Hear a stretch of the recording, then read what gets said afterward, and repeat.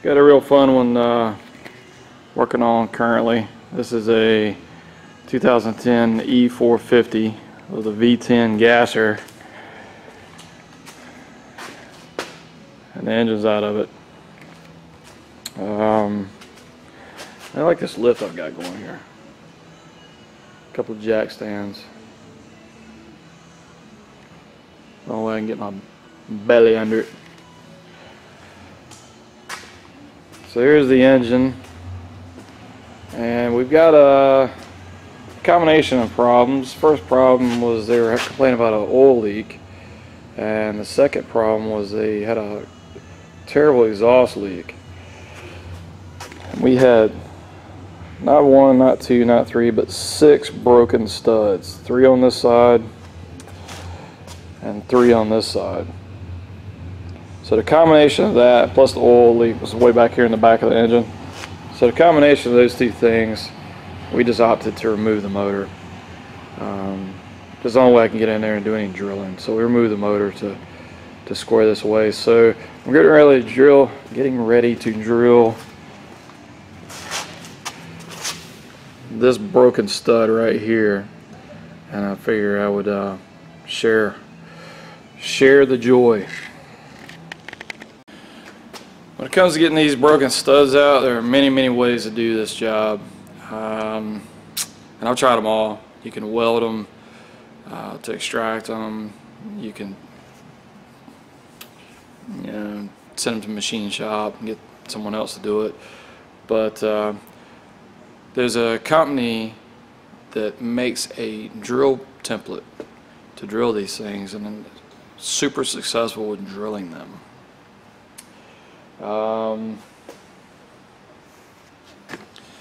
They've changed the name of it. I'm going to put a link to their website in the description. It's just an incredible product, and there are a lot of people have copied it and made their own and put them on the market, and nowhere near the quality of these that I have right here. And this fellow named Beidler, alright, and he makes these CNC templates, and it's just an incredible product. You just can't beat it. It used to be, Beidler CNC, I think was the name of the company, and they changed it to Manibolt Driller or something like that. But anyway, I'll get you a link to the website, and you can check this out for yourself. If it's an exhaust bolt on the big 3, even some of the imports I think they have now, but the big 3 in particular, they have a plate for it. If it's a problem area that breaks manifold bolts, like I have the 5.4, 4.6, 5.4, 6.8 are all the same, obviously, and the 6-liter 6.4, they're the same. So I have those templates. So let's have a look at these. So here's an assortment of stuff. All right, so this is a 6-liter kit template, 5.4 template, obviously. And then you have these clamps. All right, and so the way this works is this is the hardware to bolt the plates down. And we have this nice chamfer that will fit into that chamfer, is what I'm trying to say, and it'll center it. So when you bolt it down to an existing bolt hole, you get a nice center. If for some reason you had an existing stud still in place, they've got these. They'll slide over the stud, and then you can put a nut on it. I replace all the studs every time. I don't never reuse a stud. But then you've got this place right here. The clamps, they have the same bevel that'll fit into that chamfer, and then it lines up with that. And you just put this guy down in here, and it holds it in place. These are super hard, and your drill bit won't affect that, and it centers it every time. It's never failed me ever. And they make 5 clamps. I only have 4. I've got 1/8 inch, 3/16, quarter, And then I got 1764, so it brings you out to M8 by 1 1/4, which is what all these are on the Fords. So that's what I need. That's what I got. And the other one is a letter P. I don't know what size that is, but I don't need it. They offer drill bits, and they offer this really nice spiral tap. I mean, this thing's nasty.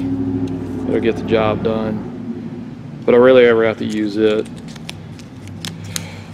because when I drill out to the 1764s, it brings you out to the factory thread, and then all you got to do is simply chase it with an 8 by 1 1/4 thread chaser, and it cleans it up every time.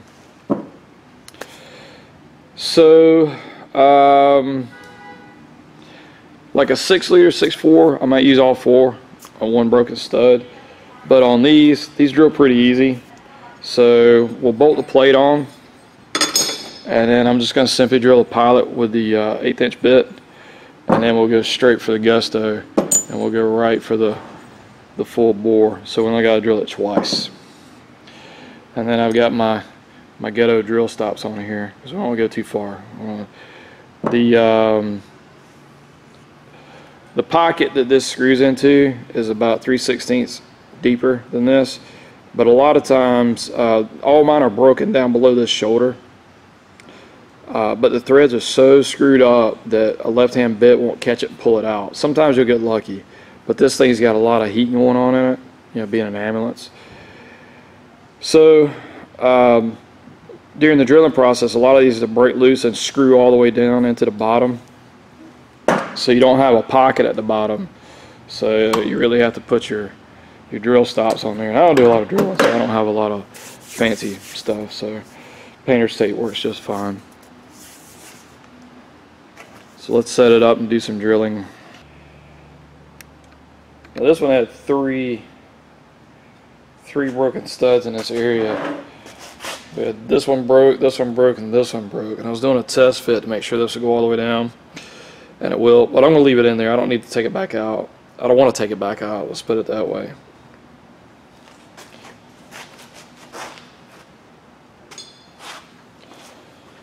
Just going to make sure this is all clean.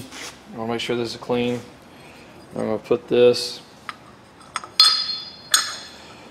and I need this insert on this side because I got to put my clamp here.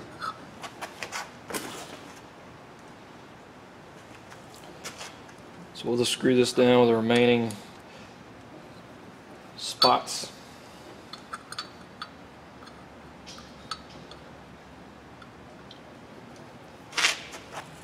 I'll put this guy on here and bolt it down. Just a regular bolt. You can see how that can move around. When we put this, get this threaded down on here, it'll center it.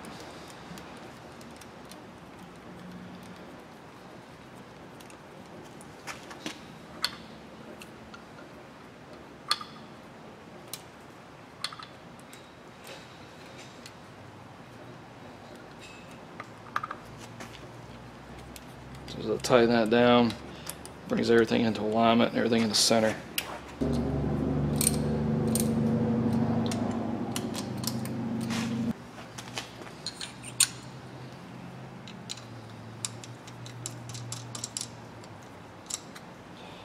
There again, I'm just going to make sure it's centered and there's no debris under any of this, no chips or anything like that.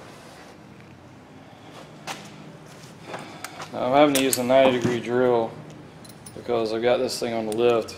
It's such an odd, this engine hoist, it's such an engine stand, is the word I'm trying to say. And it's at such a weird position that, you know, just everything's in the way.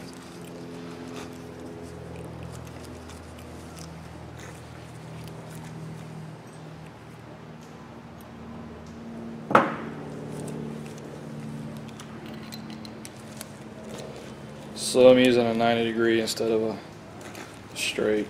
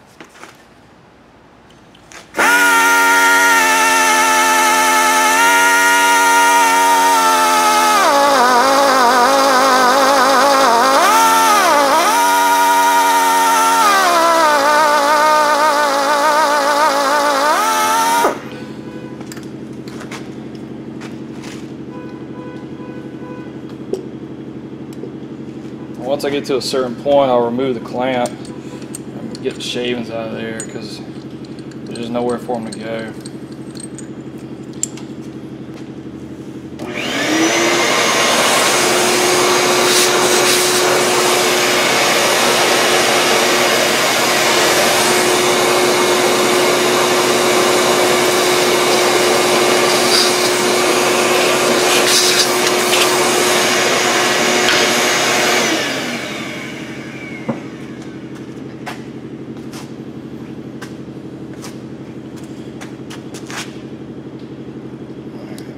Straight hole going, put the clamp back on, and continue on until this bottom's out.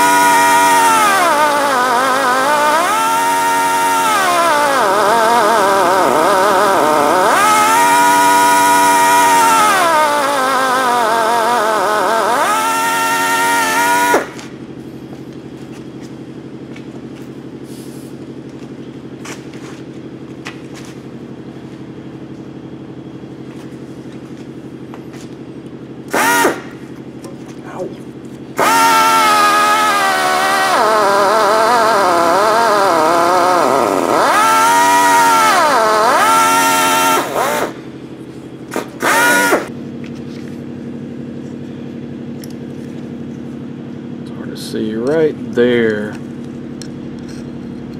about third thread ends where the bolt used to be, and it's walked itself all the way to the bottom of the bore. So it's way down in there now. But unfortunately, no matter what I do, I can't get that to, I won't be able to reverse that back out. We're going to go ahead and hit that with the, it's hard for you guys to see. We're going to go ahead and hit that with the big boy drill bit.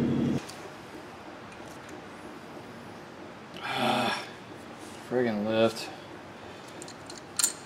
Can't get it in there with the...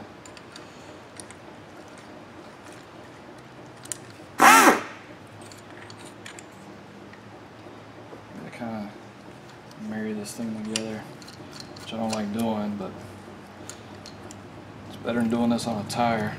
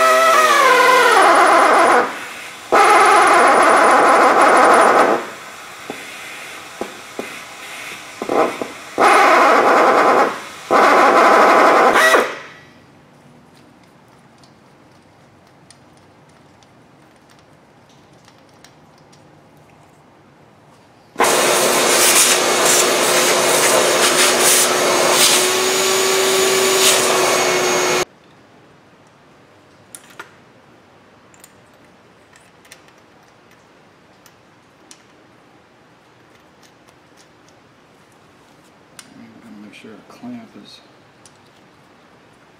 centered. Lube it.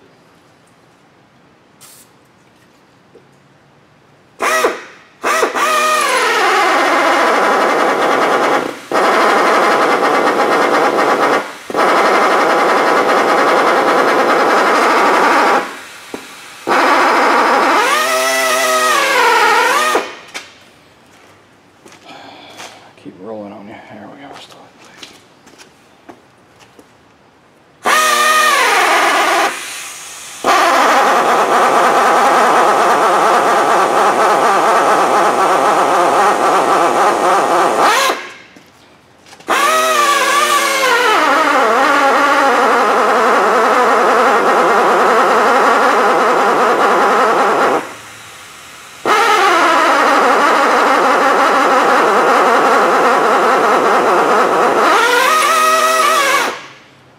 Close.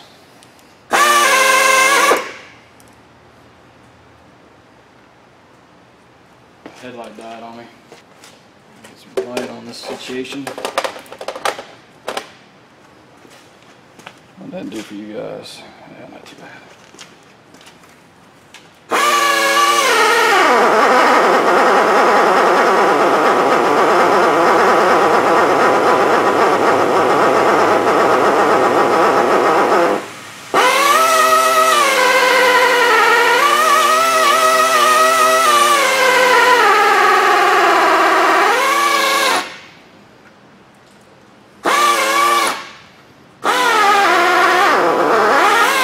That's it. Bottomed out.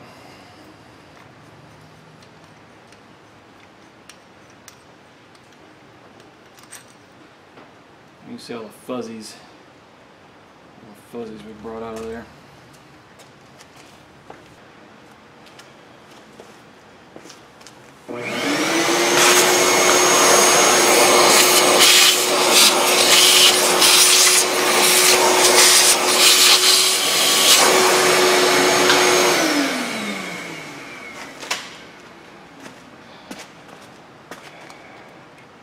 Let's see if I can get you in here a little better.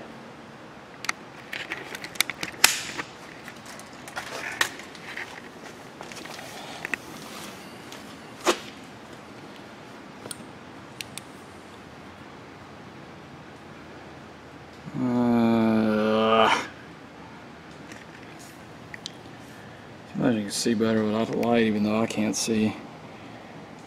But in this case, no good. Let me play with this for a minute. About right there, you can see we've exposed all the factory threads right to the bottom. Okay, I'm going to chase that. Let's see what happens. I'm going to put you way back here because I got to blow some compressed air in there. So let me blow those shavings out.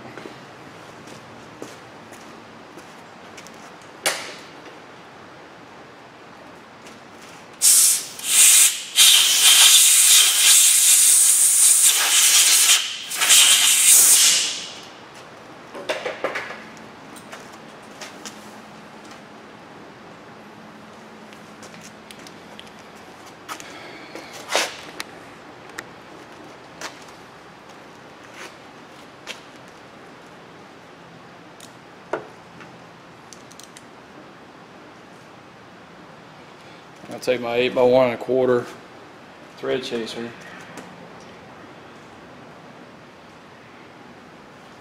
Put her in here.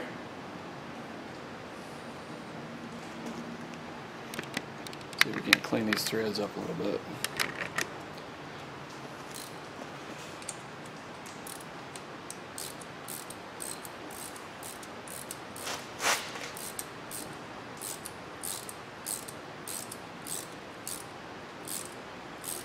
Right there is where we're doing a lot of drilling. It got tight. I'll pop this back out and take a look at the threads in there. We should have broke some of that crud loose.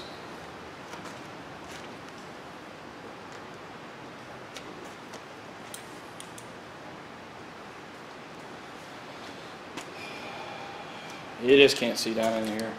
So we broke some of the old thread from the old bolt loose. So we're gonna blow it out. We'll continue to do that so we don't have anything but clean threads in there. And lubricate a chaser.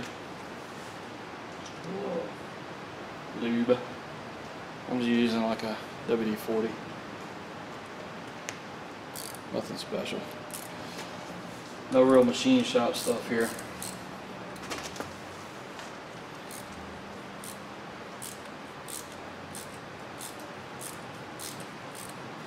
So I'm just going by feel, and I can hear it kind of clicking and popping and snapping and just knocking those threads right out of there, exposing the factory threads.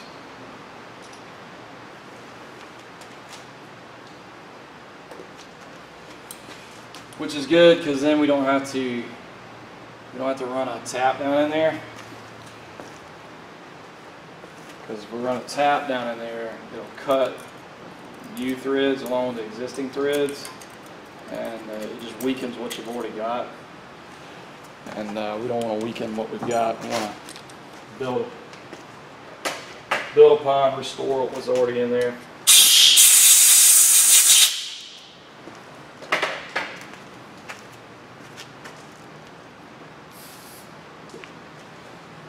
When we get to the bottom, this will just stop.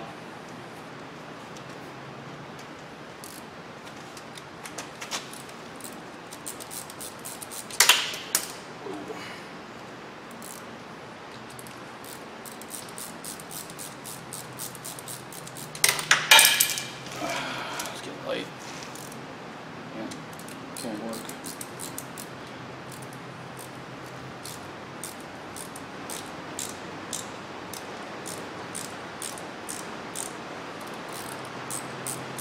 You know, the secret to something like this, I mean, it's just, you can't be in a hurry, you can't flat rate this thing. You gotta, slow and steady wins the race. Do all this work and screw one up, and then you gotta helicoil it, or worse, you gotta take the head off. You gotta get it to a machine shop or something.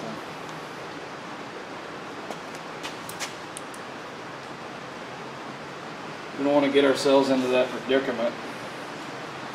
So just take it nice and easy.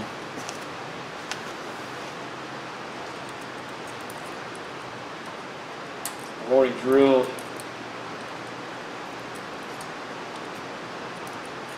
5 of these. I don't want to get to the 6th one and then lose the whole job.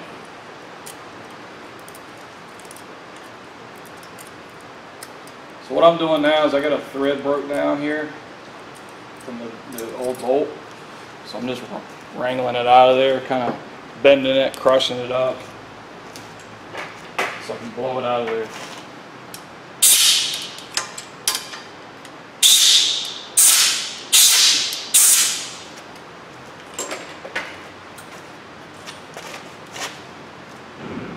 It's being stubborn.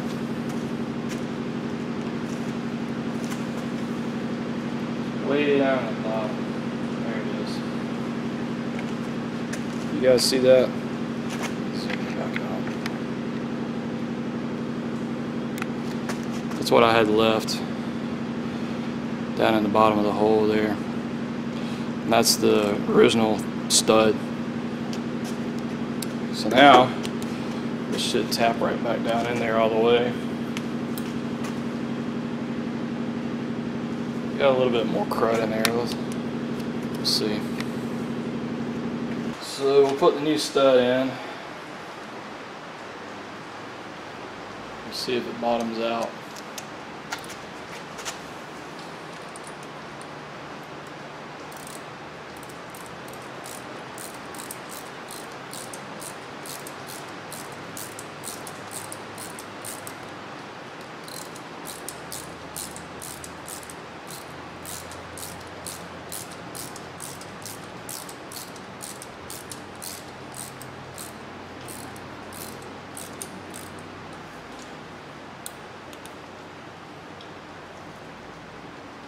And it did. So let's take the plate off.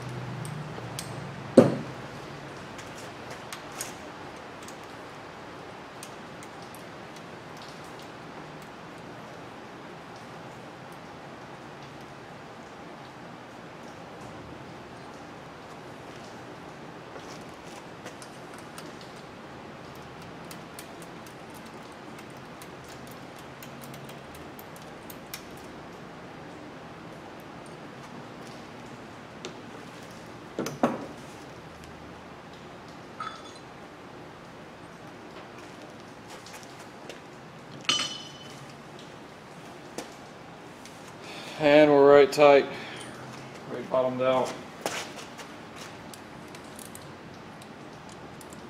Those are good to go.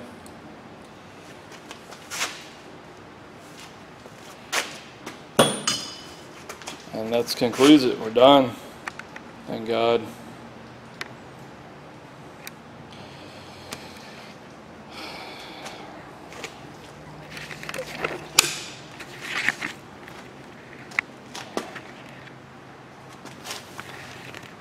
So that was the last one. Like I said, these three were broken. Now I'll just clean that off, pull my little bits of napkin out of there. I'll retape it because I got to tear the motor down now to do all the gaskets, and I'll put all these studs in and go ahead and get them in there and get them out of my inventory list. I don't have to keep up with them. And the manifold, this manifold is $1,000. $1,000. A 5.4 liter looks like that. That's what a 5.4 manifold looks like. You can get the whole manifold, both gaskets, all the studs, and all the nuts and washers, 200 bucks. This by itself is $1,000. And the other one's 600. So we didn't want to price set out of a job, so we sent this to Machine Shop. And you know, I laid a straight edge on this. When I put the straight edge on, it would just wobble. And now let's put the straight edge back on it. I don't have you guys on a tripod, so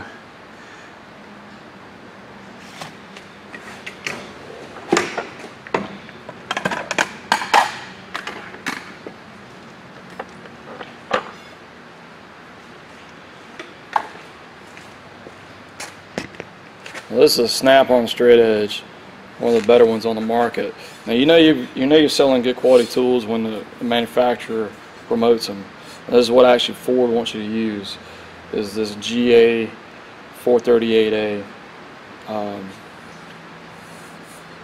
for a straight edge.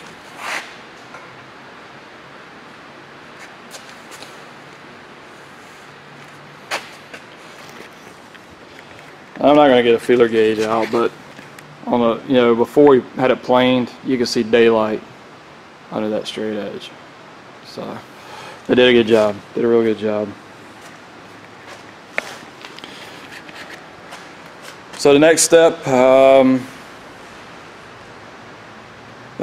do is I'm going to film taking this engine apart because I haven't filmed anything in a while, and you know, I'd like to.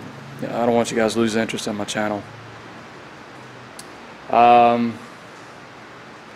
it's 6:15. It's time to go home. You know, gotta go home, do the family thing.